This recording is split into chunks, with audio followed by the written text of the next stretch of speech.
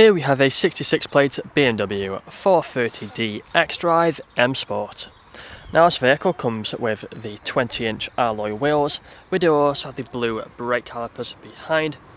We have the mineral grey metallic paintwork, LED headlights, gloss black front kidney grills. We also have the front splitter as well, part of the M Performance kit which this vehicle has.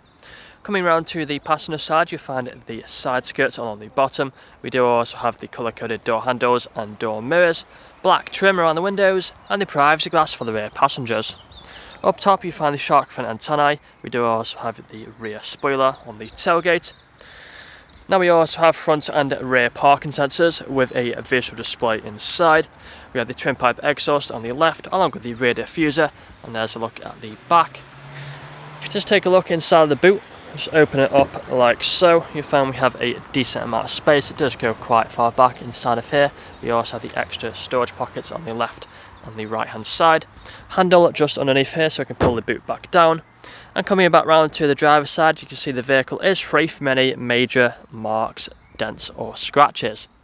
If we take a look now at the interior, so coming into the back first, I'll just fold the front seat forward. You see we have the full leather seats. We have the foldable armrest in the centre and fixed ISO points as well back here. Now again at the front we have the same leather seats, with both the front seats being heated and also electrically adjustable. The driver's side has the memory function. Got the electric mirrors and electric windows, automatic lights, automatic wipers and a multifunctional steering wheel.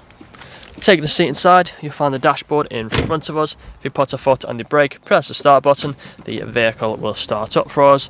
We do have paddle shifters either side of the steering wheel, speedometer and the cruise control on the left, and we are free from any warning lights on the dashboard other than for the fuel level, so nothing to worry about.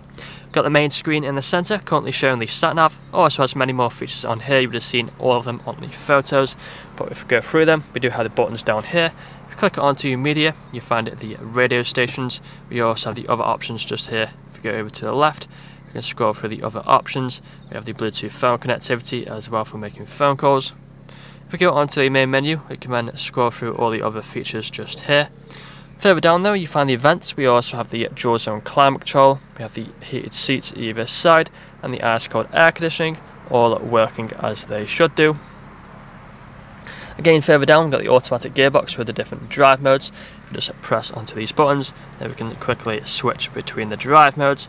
We also have the sport displays, which is a pretty cool feature to have. Leave the drive mode in comfort for now.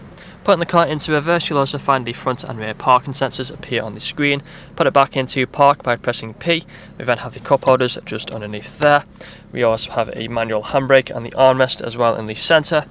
But that's all I'm going to show you guys today. If you'd like to find out more, please check out the website. This vehicle comes with a fresh service, fresh MOT and free nationwide next day delivery. Thank you for watching.